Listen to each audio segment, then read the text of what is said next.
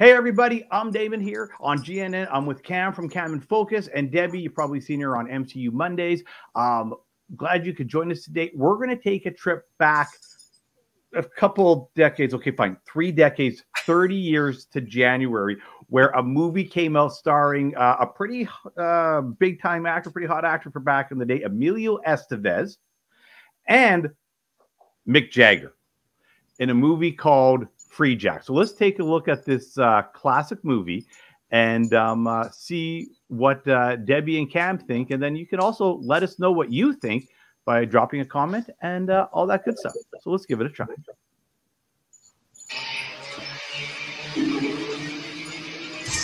Alex Furlong is about to die. And enter the year 2009. Already happened. Immortality is a way where money can buy anything. Should you consider an alternative body? Sorry to deceive you. Including life itself.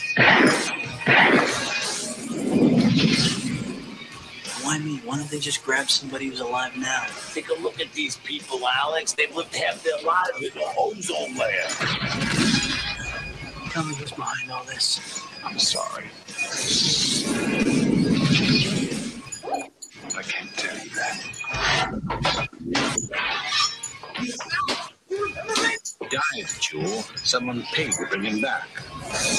Anthony Hopkins. I watched you die.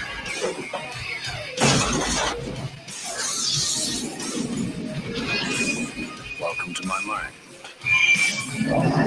Don't resist. Lose your mind, and you can live forever.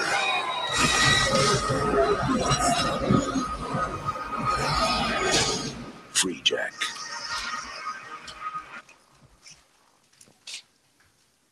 Quick thoughts, Cam. What'd you think? Sci-fi back in the day. Well, I certainly forgot about the glory days of 90s trailer narration. I was almost expecting to hear, "in a world." But yeah, that was in the extended version. But yeah, I've never seen that movie. And you know, even after having watched the trailer, I still don't think I know anything about it. But no. I mean, if anything, you know, I enjoy the idea.